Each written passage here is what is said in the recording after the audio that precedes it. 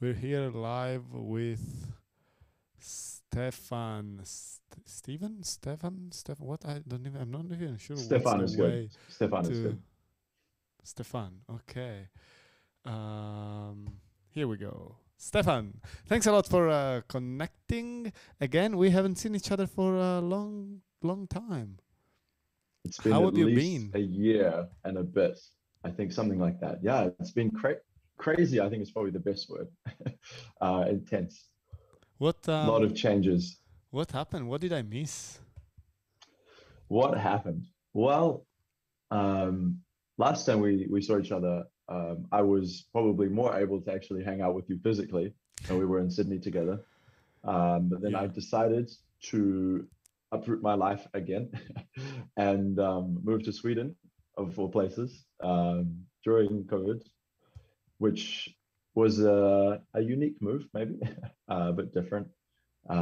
And yeah, sort of just ended up here now, living in Stockholm, did some travel, tried to maintain sanity during quite an interesting time here in Europe, as I'm sure you can imagine. You're a Spotify product manager, right? How does That's right. how has your job been affected by, because in Australia we're not actually experiencing much COVID, luckily enough, but how has your job been affected by the pandemic? Yeah, a lot, I think is the answer, in short. The longer answer is it has quite completely transformed how I work, right? So, Spotify has been remote since I joined in June of 2020, so almost 1 year ago now. So I've actually never worked from the office. I have only met my colleagues in real life maybe once or twice. So it's a very different way of working. If I think back 2 or 3 years, when we were together in Sydney, I was working in the office every day. I spent a lot of time in the office. Like my job there, I liked being at the office. It was a And different job though. You were working for Google. Is there any difference? What's your experience like working for Google and working for Spotify? What are the key differences that you can notice? yeah, it's a good question. I think there are not actually that many differences. So, these are both large tech companies, one being much larger than the other. Obviously, Google is much larger. But there are still a lot of similarities in the kind of culture that exists within these companies. So, sort of the engineering culture that permeate, perm, like permeates throughout the company, and also maybe the kind of benefits that we get, and also the kind of work that we do, right? Like when you're working in technology, and myself as a product manager, um, the way in which we build software basically to meet user needs, it's not actually that different.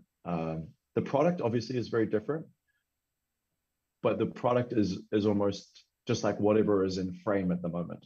I think as a whole, it didn't feel like a huge cultural shift moving from Google to Spotify.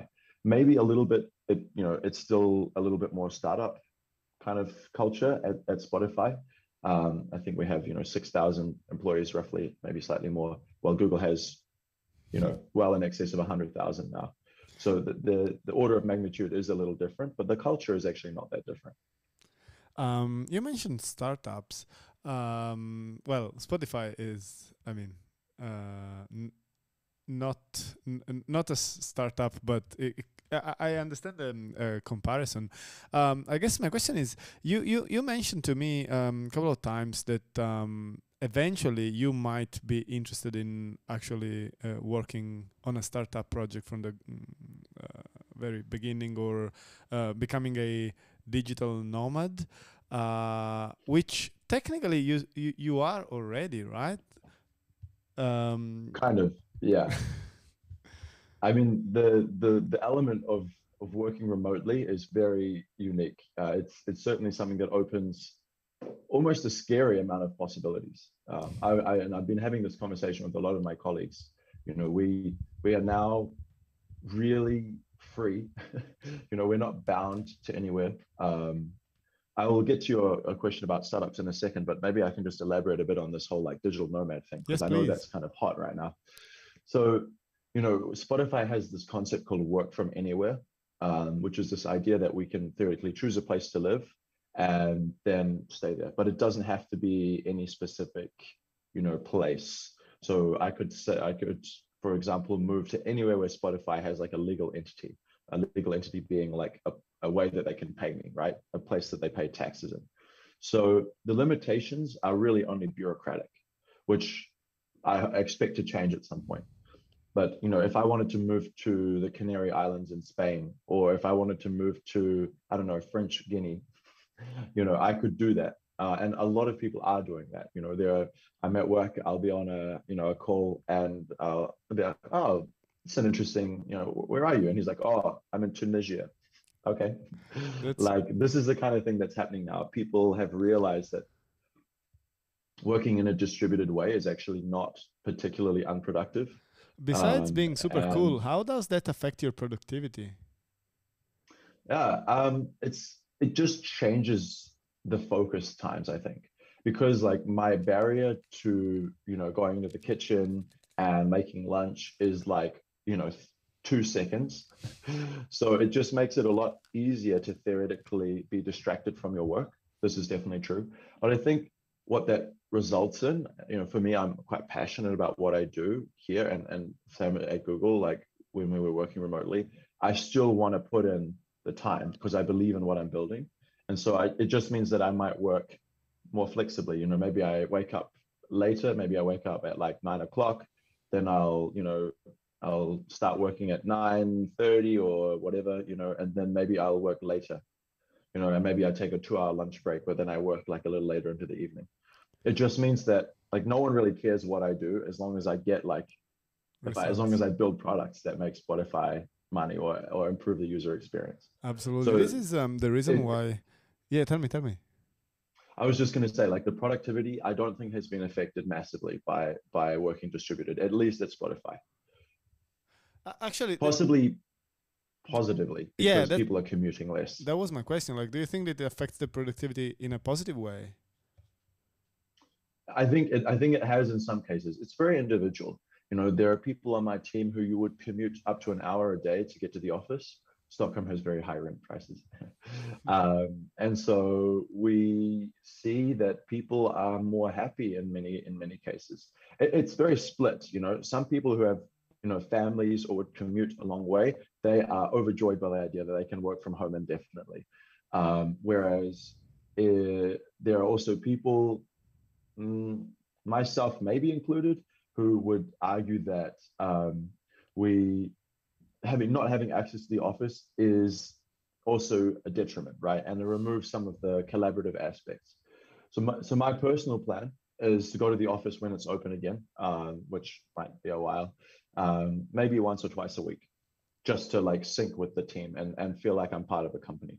Because that's one thing that's very difficult is, I don't really have a lot of proof that I work at Spotify. I mean, I sit on a computer every day and I like, I look at the camera and I'm in the meetings and like theoretically, I get paid and I have some swag, but like I don't go to the office, I don't have a badge, I like these things have changed massively. I would expect you had a badge, you just didn't use it, but you don't have it at all.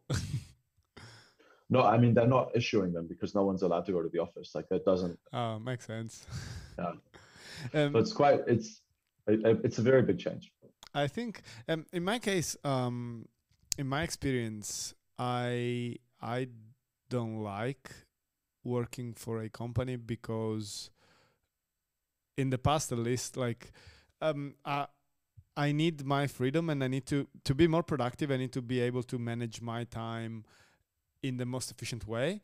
I do find beneficial being surrounded by a team. So if I think I like to have the option.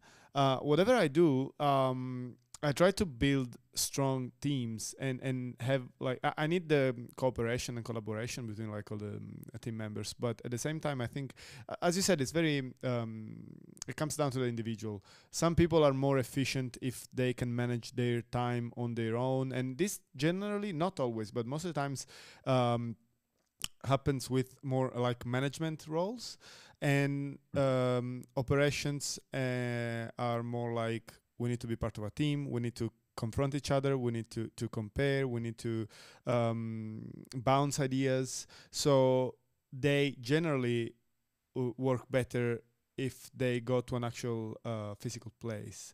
And also having a routine in place, in my experience, is something that helps a lot. um, I think the key is responsibility. Like the less responsibility you want to have, the less creative you are in your job and the more efficient you want to be, then routine is what helps you most. But as soon as Hmm. you are like in charge and you need to come up with creative solutions, or you are creative in general, or you need to manage people, then those kind of people, they benefit more from like freedom in the sense of time, and they perform much better when there is no strict schedule. This is what I can grasp from my experience, but again, it's totally I would like agree with you. comes down to the individual. Yeah, I would definitely agree with you. I would say that um, uh, because my job involves ensuring the productivity of others as well as myself.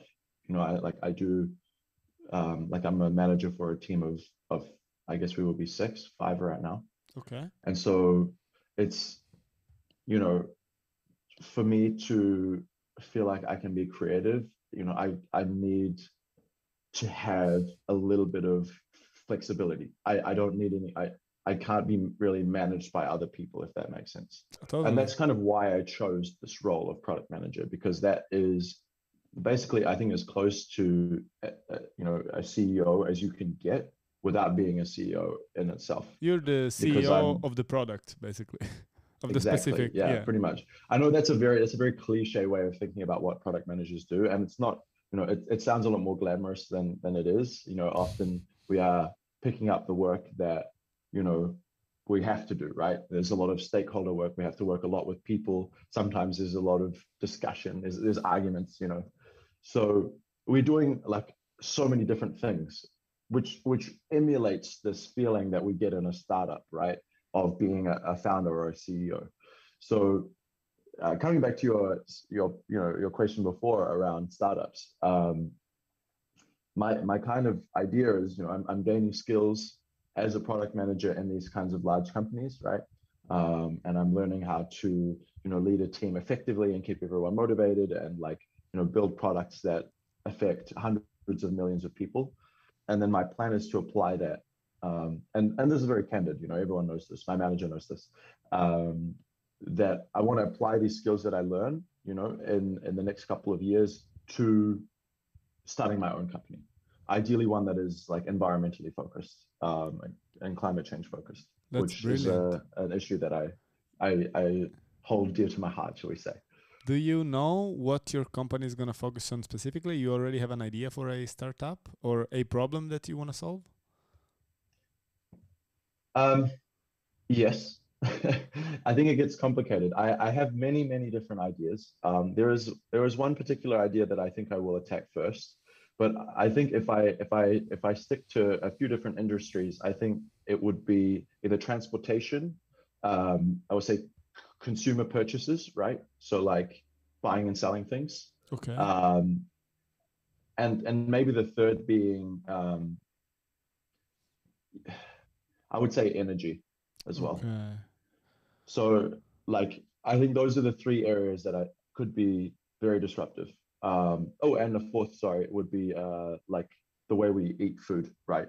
Like, Okay. ideally moving people to more plant-based diets. But maybe Oh, we that's can, interesting. that could take up this whole podcast entirely. Maybe we can focus on sort of where I'm thinking to start with. Absolutely. Um, so there is a startup that I'm sort of musing on.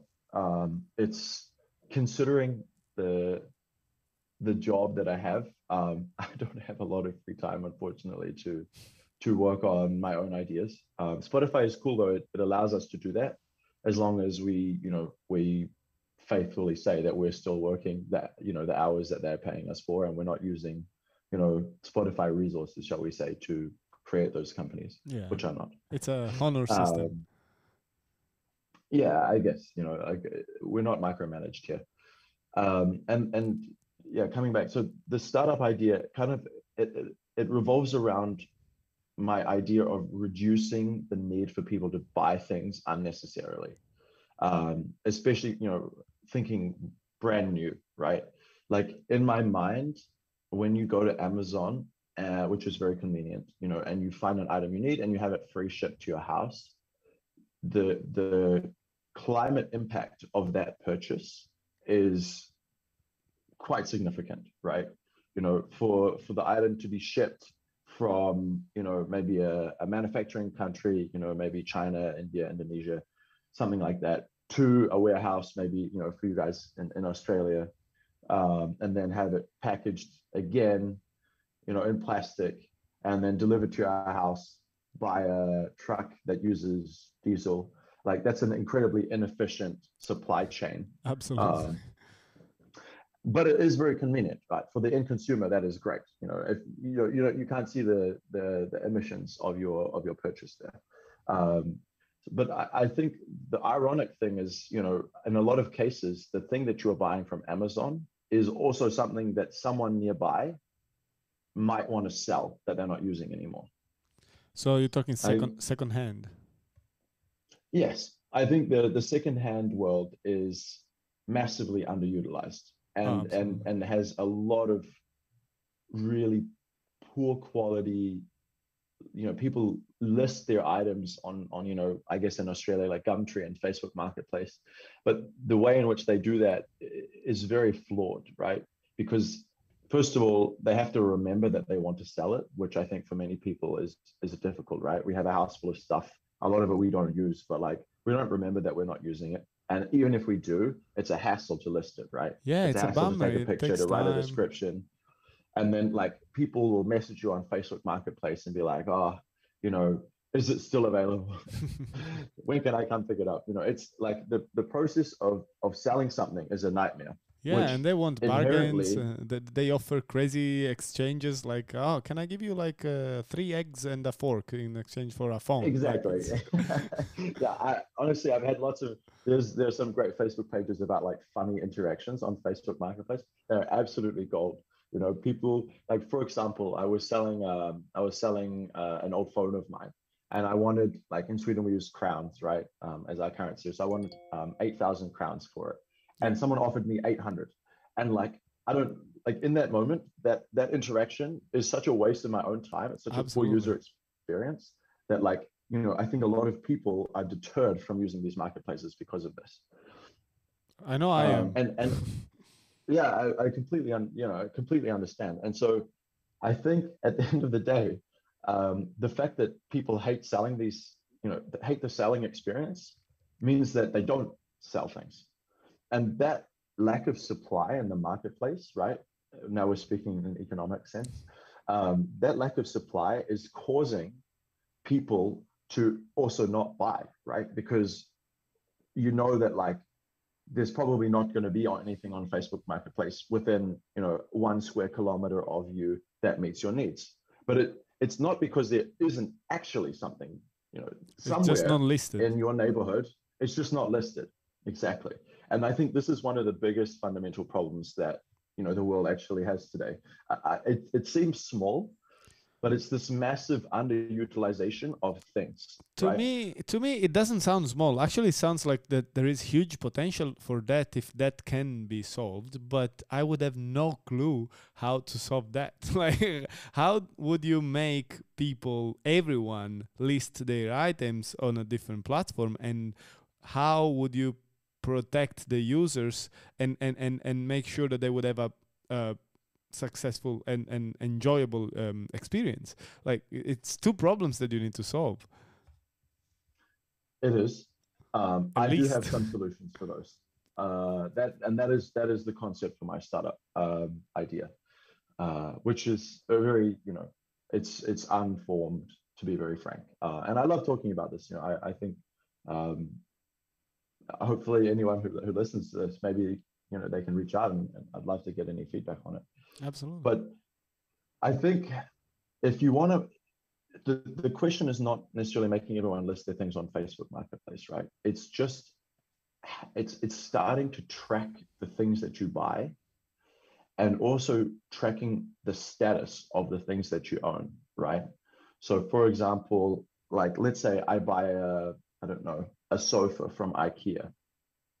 When I buy that sofa, the only person that knows that, like from an electronic perspective, is IKEA, right? I Yes. personally don't have, maybe I have an email, right, in my inbox that says like, thank you for your order, right? Or maybe I have a paper receipt, but that sofa is not like tracked within all of the things I own. And I so theoretically, if you were able to keep track of all the things you buy, I I think think you know where I'm going with this. I think I know I where can see you're that smile on going. your face. Yes. Yeah. I think there is huge potential there. And I think uh I, okay, my question is, do you think the user should track their their items directly, or would it make more sense to have a platform that it's sort of like passive, in the sense that, like, if you subscribe to that platform, um, you agree that the platform is going to track all of your purchase, and that app itself can remind you of what you have, how old it is, what's the market value, and if you decide to sell, it will take care of it automatically. Now you're just selling my idea back to me, my friend. It's brilliant. I really like it. Yeah, thanks. So that's the general plan. Um, Obviously, right now at Spotify, I'm working on some relatively high impact projects, and it's going quite well. So you know, my plan is to stick around for a while. I like the company a lot, and being in Sweden is also quite unique, very different to Sydney. But yes, the ultimate plan is that I take this, and I actually, to be very frank, I've already made a lot of steps. So we have a company name. It's called Minimist, because we're aiming to be, a little bit more minimalistic. Um, and I've there is some code that is written. I've written it. But I guess, I will ultimately look for a co-founder and attempt to create a bit of a revolution in this market, because I think the planet really cannot sustain the way we live our lives much longer. I don't know if you've been sort of looking at the sort of the news around us, but there are a lot of countries are now agreeing to very aggressive climate change targets, which will, if they want to meet them, require very, very drastic change from today. Uh, Not tomorrow, but from today. And so I would like to be part of that future. I would say even I think, yesterday, maybe. yes, unfortunately, time travel doesn't exist. I mean, otherwise, I feel like we would all be doing things very differently. Maybe buying Bitcoin, right?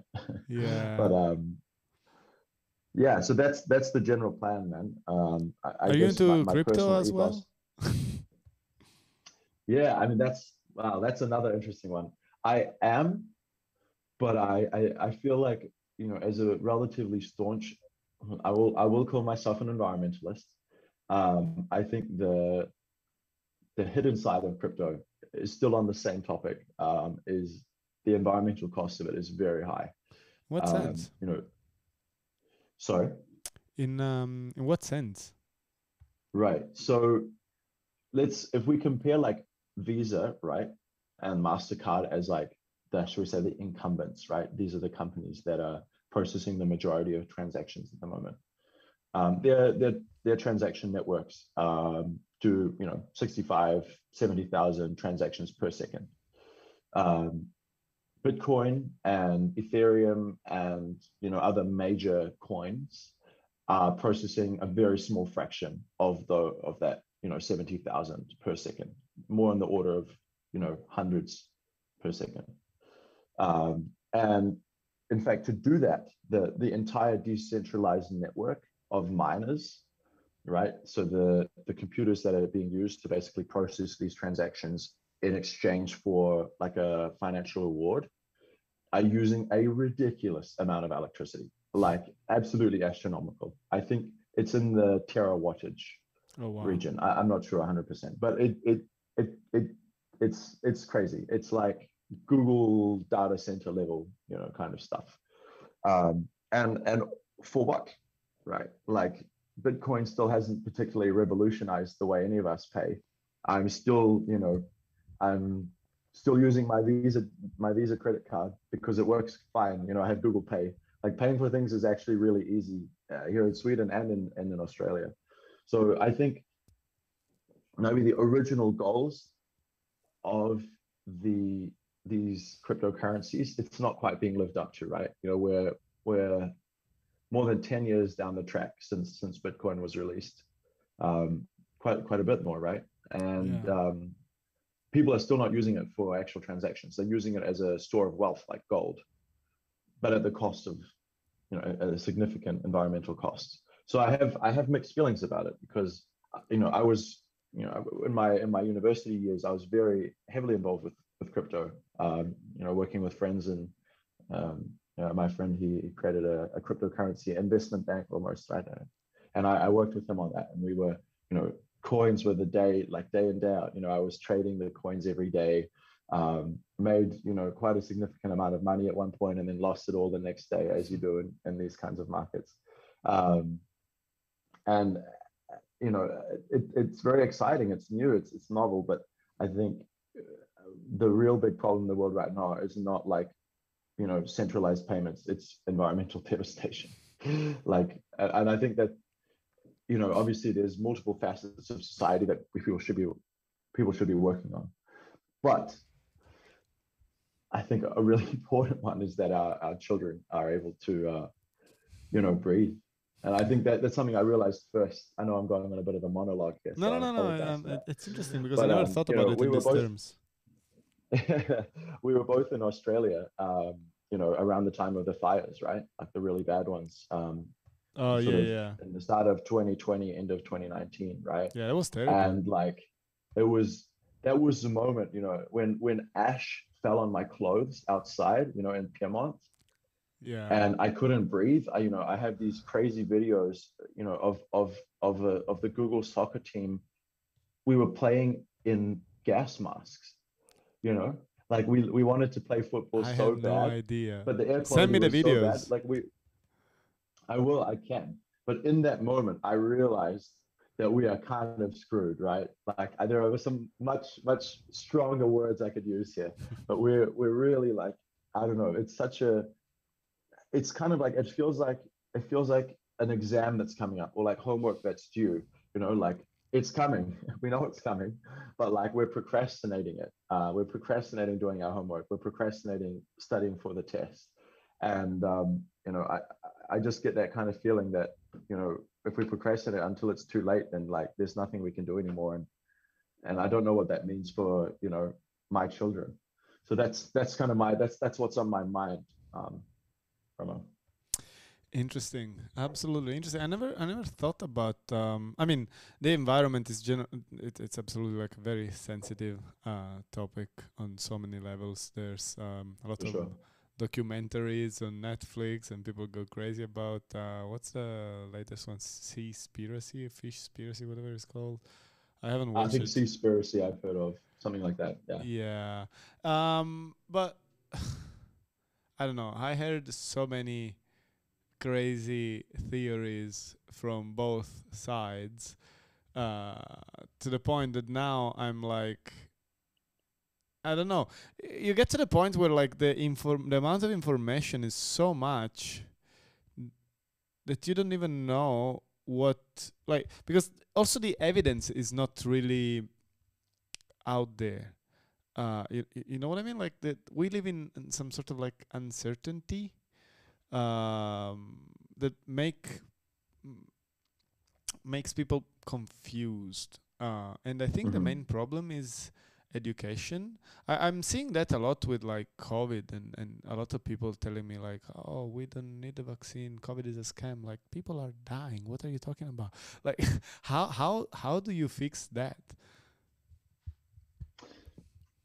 Ooh, the big questions. I think, yeah, misinformation, like I think the majority of people would agree is a very, very significant issue in today's society. I definitely agree with you.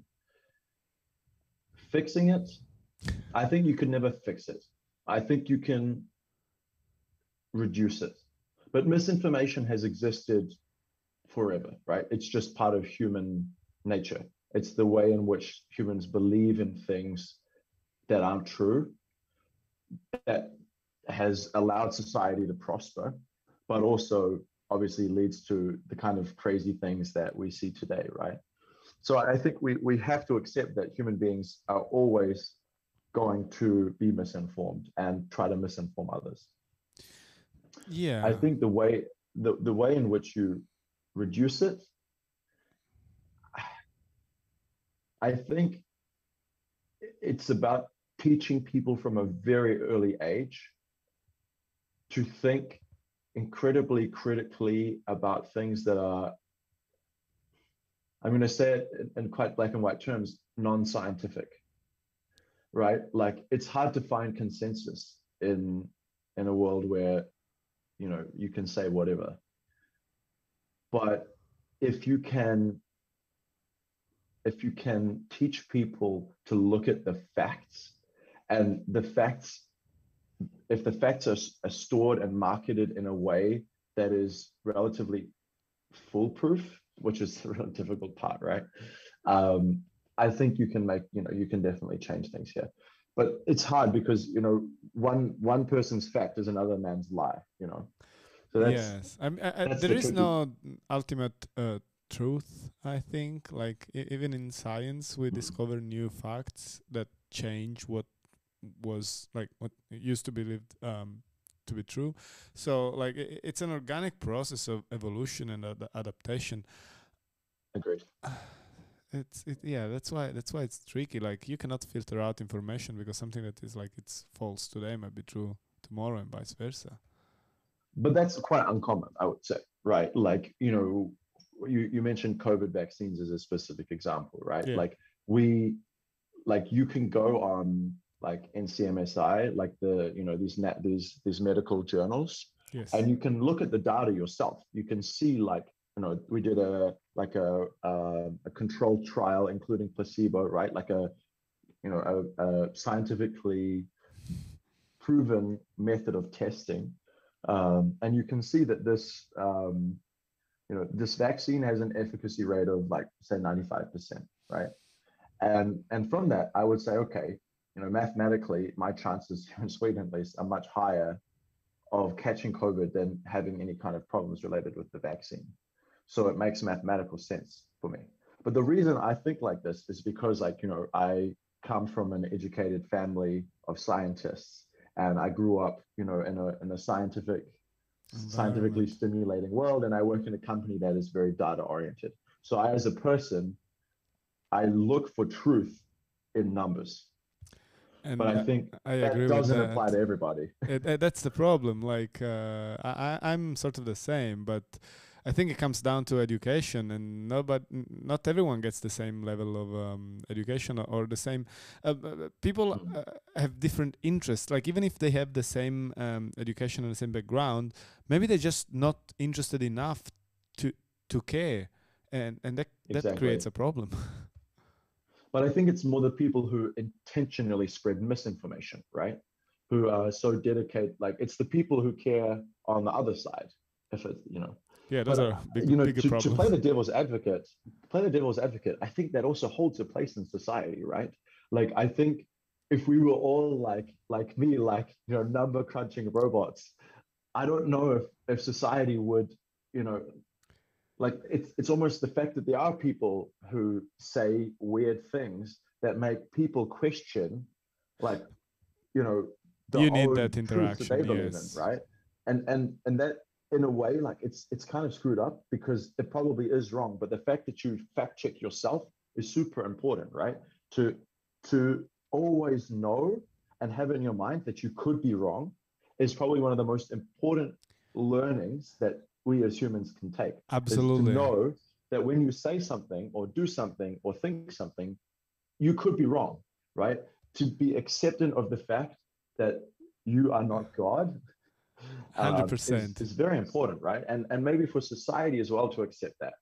But I think what we cannot accept is people who create hate and say things that have zero basis in any kind of scientific or factual kind of environment.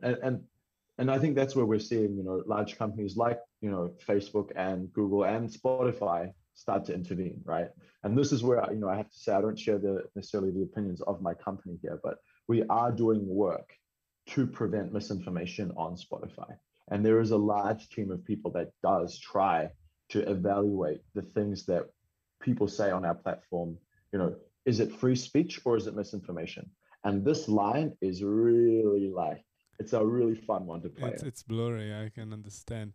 Misinformation is like, I think there is benefit in like questioning everything because it helps growth, helps to solve problems, helps to like find solutions. But there are things that like we 100% sure that there are like wrong, and I cannot find any justification in like, I don't know, why would anyone advocate for like flat earthers, for instance? Like what's the point? That's just like spreading misinformation. But like everyone knows, and probably even they know, like what's the point of that?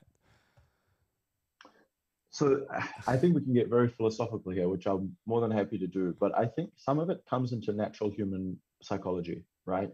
Like, we find that there are many things that we don't have a lot of scientific evidence for in the world that people believe in huge numbers, right? Um, and I think the psychological reasons why people do that are a little more complicated than just like the concept that people believe in themselves. I think a lot of it centers around human psychology and our interest in being part of a group, right? So I think, people who believe, shall we say, use, the flat earth example, Yeah. people who believe in this theory of flat earth, they're usually doing it as, I would postulate that they're doing it as part of a group of people who believe in flat earth, Oh yeah, absolutely. right? Right. But it's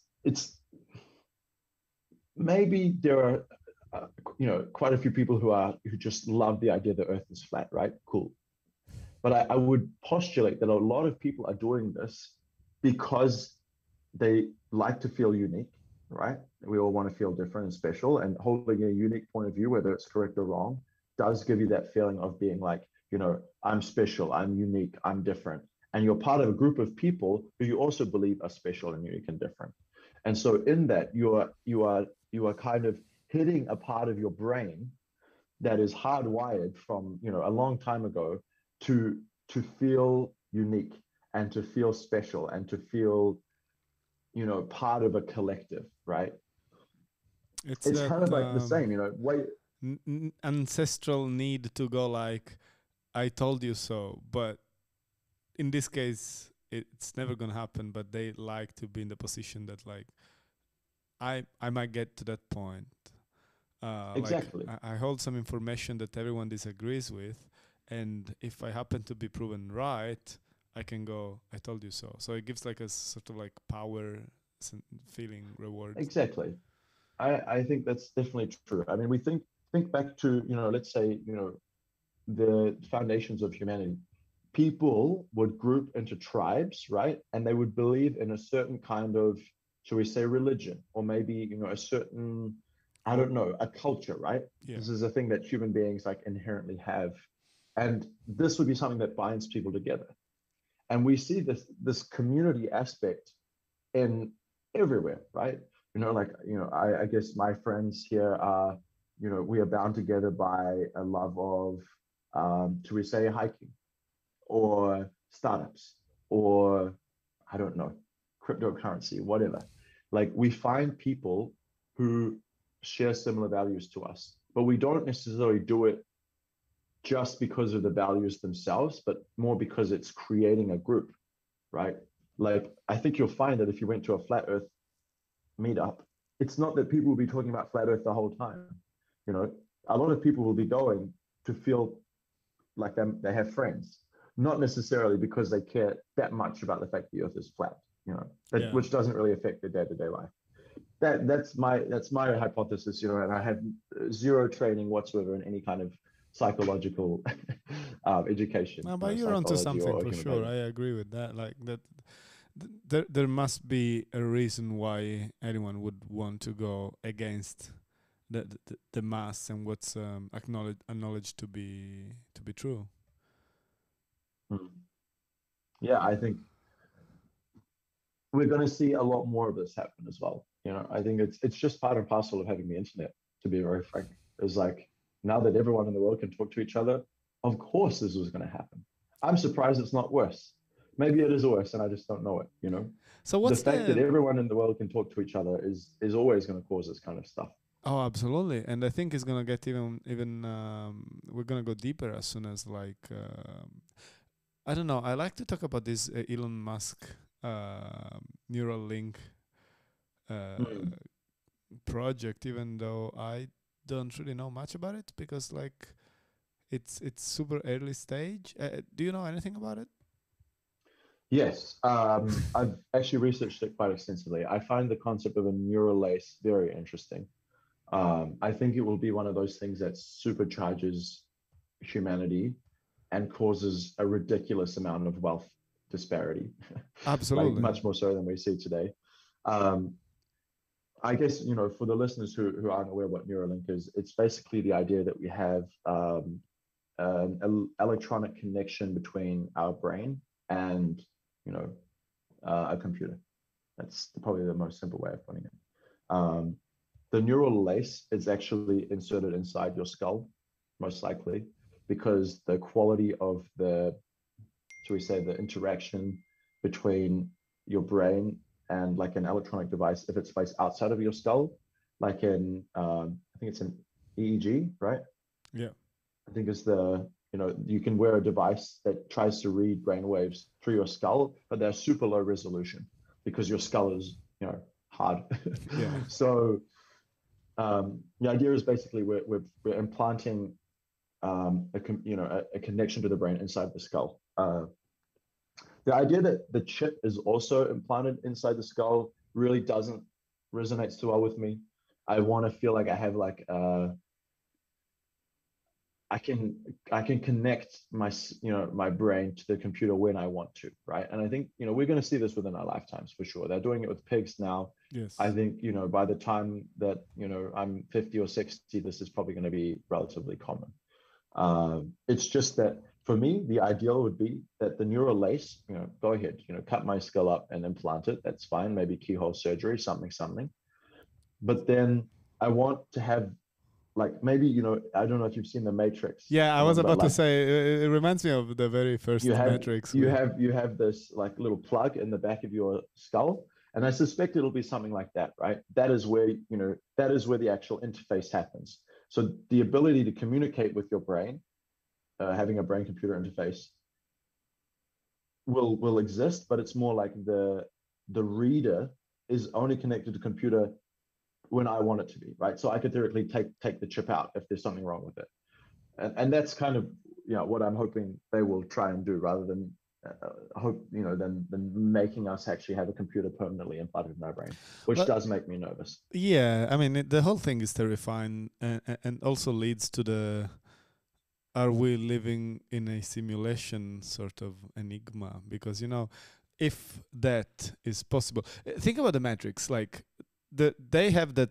uh, connection in their skull, in the back of the neck, but in the movie, the people who were born in the Matrix, they were connection free. So if something like what's the equivalent of something like that?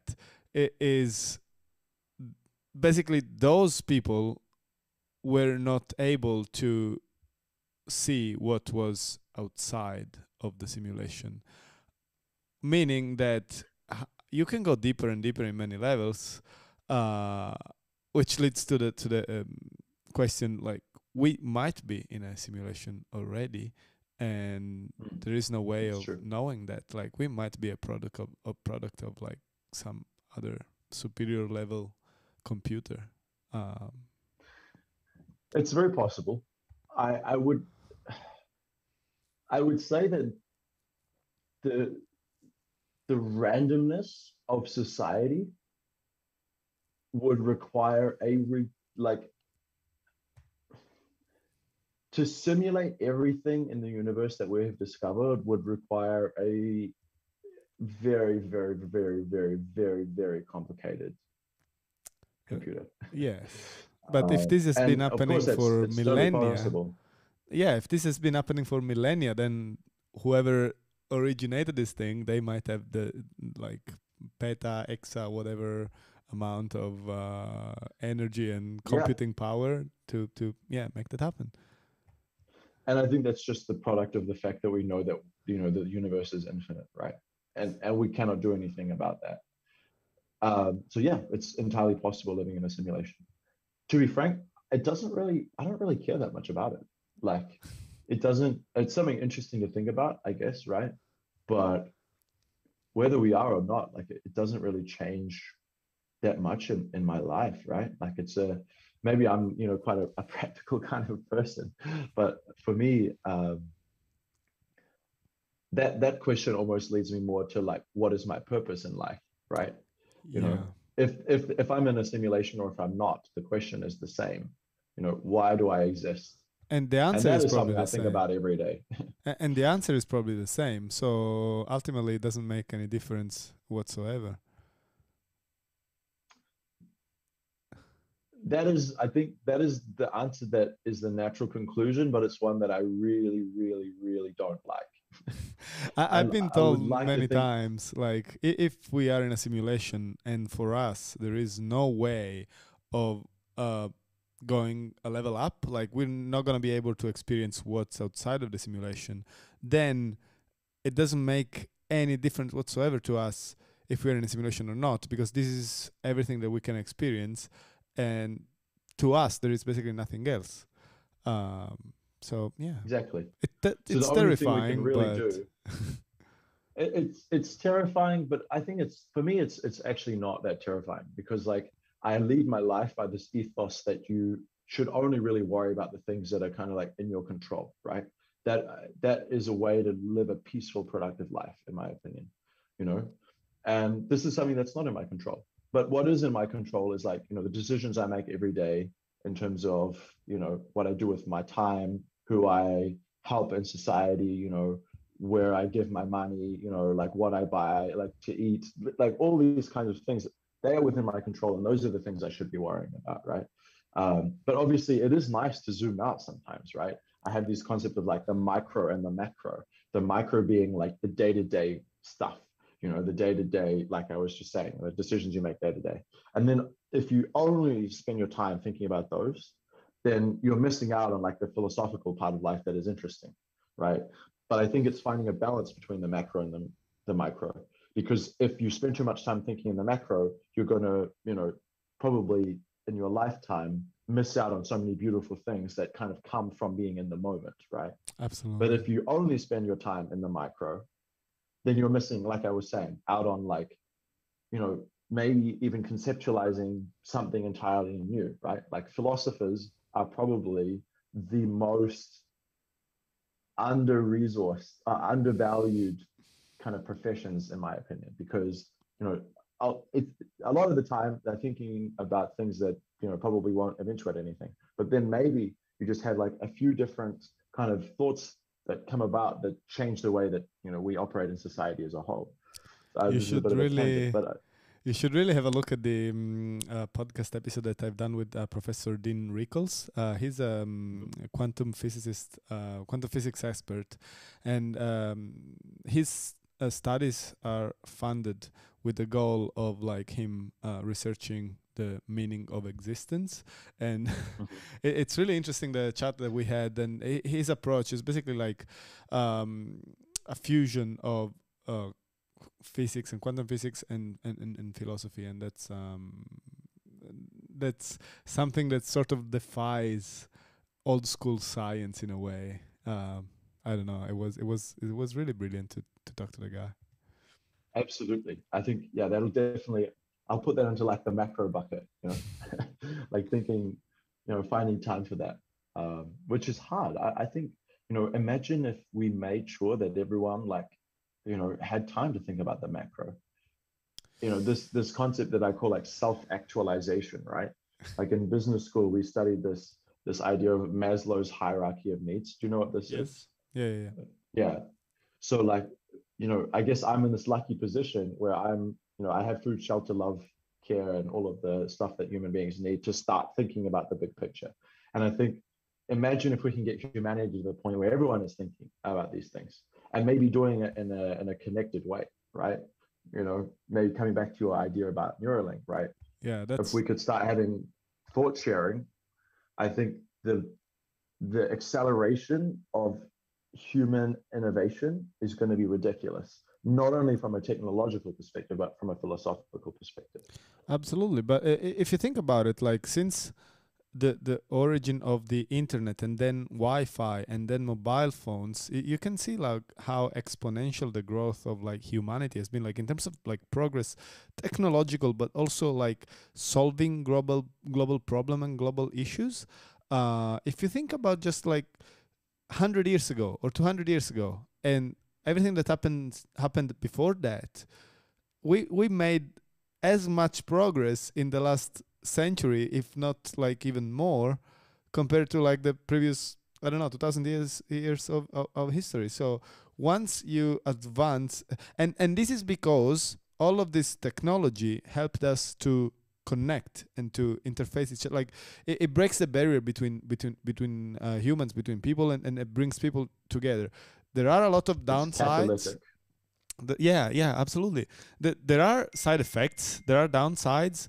Facebook is not like the best thing in the world, but has its pros for sure.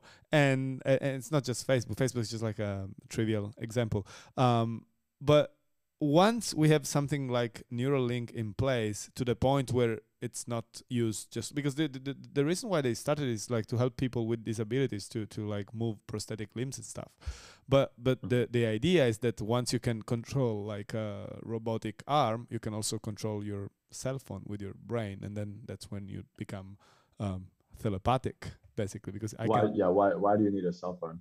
Yeah, You at don't that need your point, brain. and eventually you get to the point where you bypass the cell phone, because like your brain is the computer that interfaces with other brain computers through this like chip integration basically. um Which yeah. will happen. Like this, like Yeah. Ramon, this will happen. Like if we think about like the stuff we've talked about today, like in terms of the universe being infinite and being in a simulation, like because of this infinity, all of these technological innovations will happen if we can keep the planet from exploding in the meantime, right? So this is the thing. It's like, we are now in this, like, if we look at the curve, right, of human progression, it's looked like this, and now it's like this, right? It's like shooting straight up. Yes. But, and it will continue to shoot straight up, of course. But I think what everyone needs to recognize is that we need to in order to continue these progressions, right, we need to avoid dystopia. And I don't know if people realize actually that, that is not impossible. If Absolutely. you, and this is, and I hate to come back to this, I hate to be like a preacher, but people do not realize that like we cannot have a telepathically connected society using, brain computer interfaces if the people are sweating. We No, need to yeah. keep.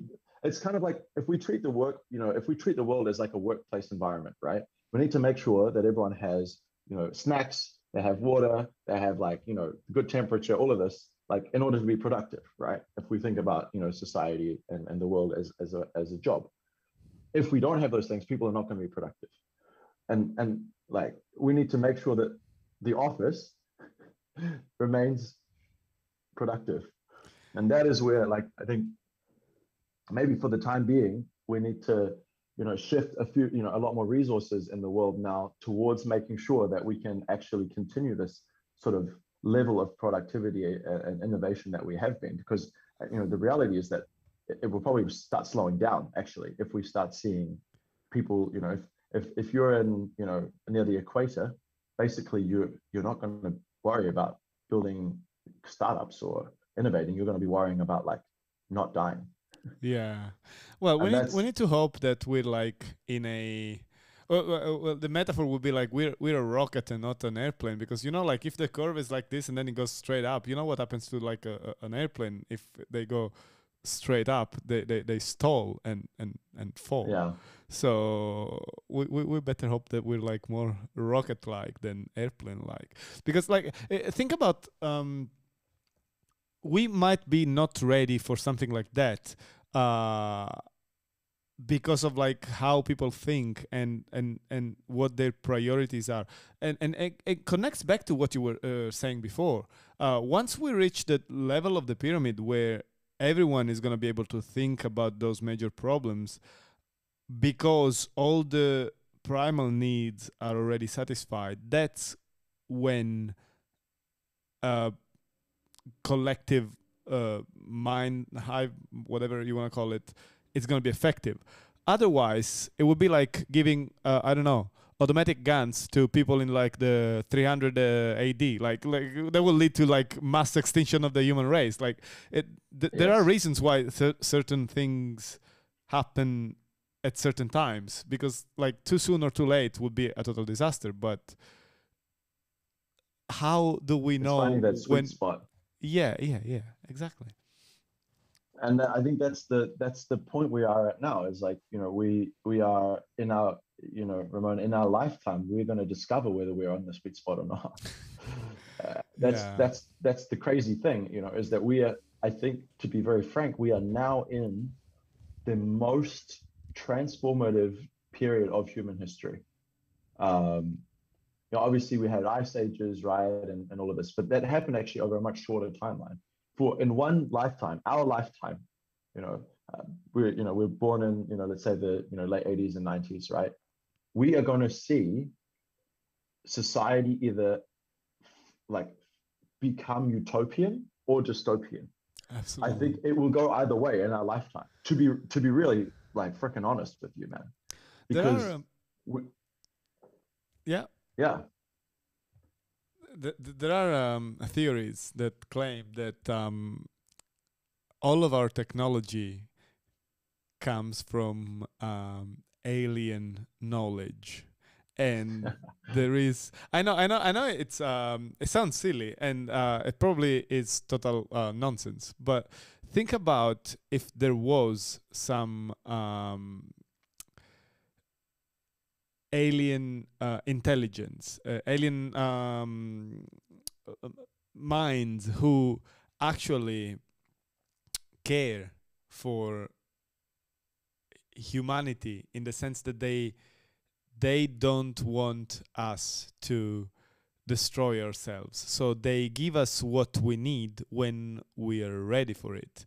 And this reminds me a lot of really like people who believe in this kind of things.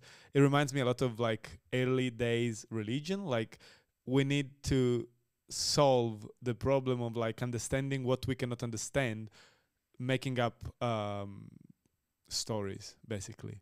So like the idea of, okay, we're gonna get to a certain point of like evolution thanks to alien technology, to me is the same of like, there's some weird lights in the sky, must be the gods throwing thunders or whatever they call, like lightnings. It's absolutely the same thing. I think it is. I think it's just the fact that human beings are always trying to explain what is happening around them. They have to have an explanation. We cannot accept that we don't know.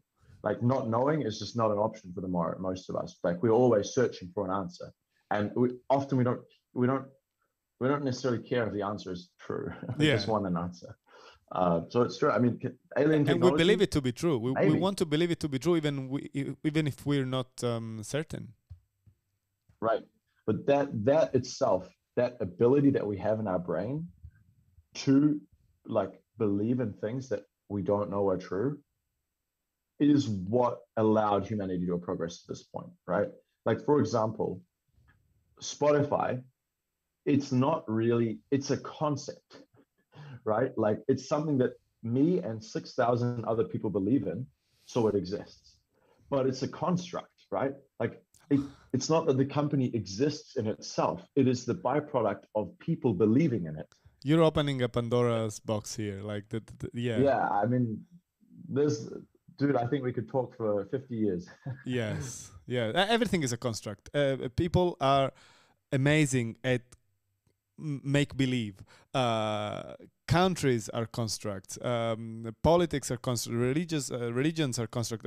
Societies, companies. Everything is like the projection of ideas made reality through storytelling, basically. Like that's all it takes. You need to tell a story in a way that people would believe, and it becomes reality. Exactly. And it's been like that for thousands of years, you know.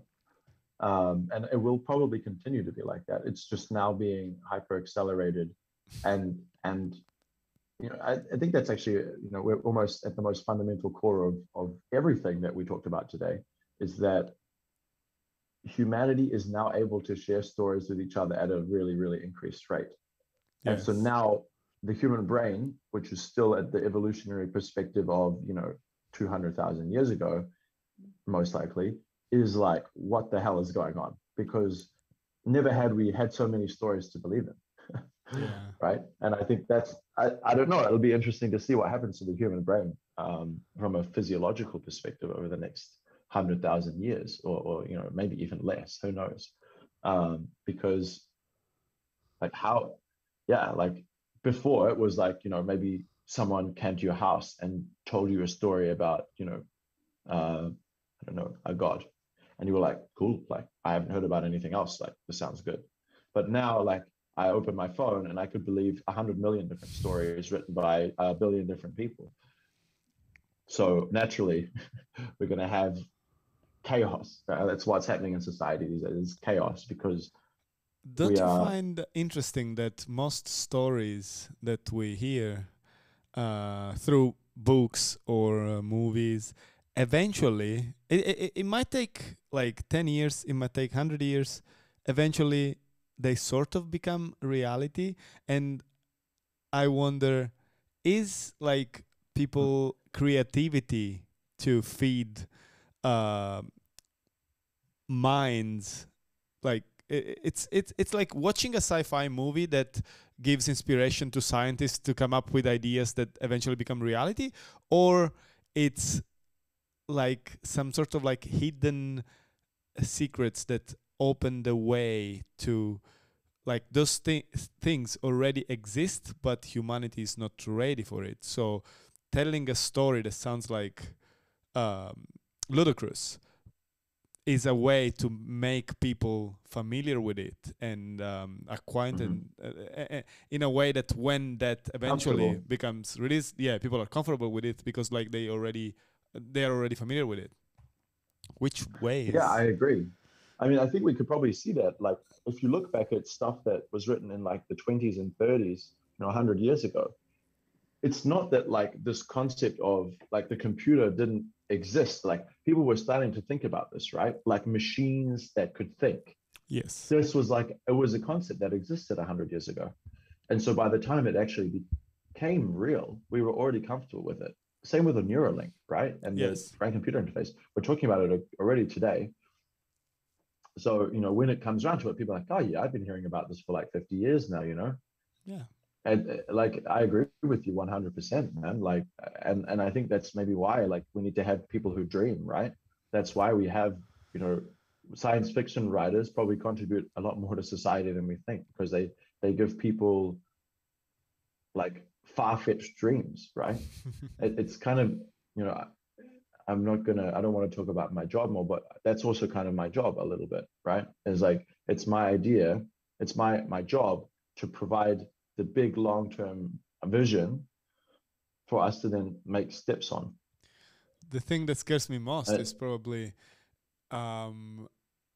there are scientists who are trying to solve the problem of death, because in theory death is nothing but a degenerative disease, and in theory if you find the right way to work, like it's a matter of genes, but basically it in theory can be cured, as much as like cancer potentially can be cured eventually. But if you cure death and humanity is still like, imagine like there's a lot of like assholes around. Imagine a lot, like millions of immortal assholes. That would be a problem. Like you don't want to be in a world where like people don't die and they are like yeah, pieces of shit. So what I guess that's something that like humanity needs to achieve once, as you said, we reach the level of self-awareness and consciousness where we are not at the individual level but at a collective level the best version of what humanity can be. Yeah, immortality. It's a concept that I think will probably come into place slowly. I think people will just live longer and longer and longer until, maybe they won't want to live anymore. I'm not sure. I mean, maybe if we become interplanetary, it will become more interesting. I'm not sure if you've seen the show Altered Carbon. I think that's quite an interesting show. No, not yet. It's like this concept. It's what you're saying. It's like theoretically, like people are storing their consciousness in like a computer, so they can just move it between bodies. What's the name of the show again? I'm gonna write it down. Altered Carbon, like altered, Altered. Yeah. Yeah. Yeah, I think it would cause. I think it would happen very slowly, right? You would just have a few people that live forever who can afford it. I don't think it would become like something that is mass for a long time. So it would just be like you would have a lot of disparity. You would have like wealthy people that live forever and poor people that don't. And I think, you know, I would like to think that people become less asshole as they get older because they, theoretically learn more about the world and like, they have experiences that lead them to what I think is the correct way of living, which is to be kind to others. It's hard to know what would actually happen. I mean, to be speculative, I think because of the disparity of it, as I was saying, you would have people who probably, I think you would get bored, right? Yeah. I mean, Like, there is a and I lot think of it would change the human psyche a little bit because, a the little fact bit. that I will die A little is like bit. subconsciously driving me to do everything I do. Like I wake up and get out of my bed and go to work and like I party and I hike and I travel and I love and everything I do in life is because subconsciously I know that I don't have infinite time to do it. Yeah. It's kind of like when you're in your hometown, you never really go and see the touristy stuff because like you've got time to do it. So why bother? If people started living forever, I think society would probably become very unproductive because they'd be like, I what the mean, fuck's the point? yes, but you want people to become immortal only when there is nothing to be achieved anymore. I think I think that would create a whole kind of mental health crisis that we cannot even imagine, right? Yeah, we're not even Um, talking about like minds at that stage anymore or people. I think there's gonna be like an extra level of it. As soon as you start implementing chips in people brains, you cannot call them like Homo sapiens anymore. I think like it's gonna be like a different level of next step of evolution. I think I mean, that's what we're called now, right? We're like Homo sapiens, right? We're like Homo the sapiens next, sapient. Yeah, yeah, exactly. Yeah. So we're the new human. the new human. I, Yeah. I guess I would just encourage people now to really think critically in both the macro and the micro, right? Like as a summation. you know, thinking about like, you know, chips and brains and like AI and immortality should be done weekly. It's almost meditative. But I would also encourage everyone to think about like the stuff that is probably going to hit them in the face in the next couple of years, which probably everyone is thinking about. But maybe not just your jobs and your you know, your what you're doing tomorrow. It's more like, you know, other decisions that I make day to day going to keep me alive in the next 50 years. I think that's something that people probably, we need to think a little bit more medium term, not today, not tomorrow, but like 2 to 10 years. That is where people, I think, not thinking very much right now. Yes, but yes, no, I agree with that. Some people like, there's a lot of people like to be, or people think that the healthiest thing to do is to live the moment and be present and focus only on the present. I think you need a fair balance of like mindfulness and all of that, but also perspective and like being able to see the bigger picture, which comes with a burden, which comes with responsibility and headache, but it you need that. Otherwise, like you're isolating yourself into this like capsule of like microcosmos that like is ultimately meaningless. Agreed. That's why you need, like, almost everything in life, it's like a balance, right? Yes. And you need to like find the balance between the two. And that's what I try to do every day, right? Is, you know, I will spend some time, you know, getting shit done. And then I'm going to spend a bit of time thinking about my own existence.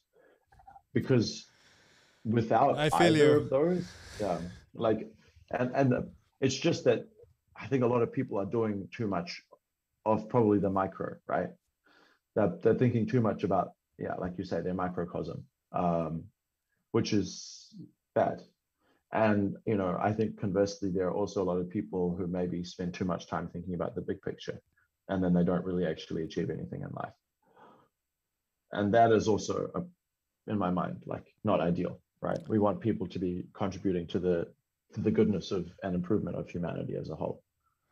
Absolutely. I really love this conversation, and I think we didn't have enough time. I need to ask you to do it again at some point in the future. But Absolutely, I love that. for now, I want to thank you very much for joining me on this Zoom call. And by all means, if you at some point happen to be back in Sydney, we should catch up. 100%. Yeah, I'd love to be sitting there in the chair in person rather than virtually thousands of kilometers apart. Yes, yes. Okay, thank you very much. Thanks everyone for listening. And good Thanks, night. Ramon. Buonanotte. Thank you. Thank you.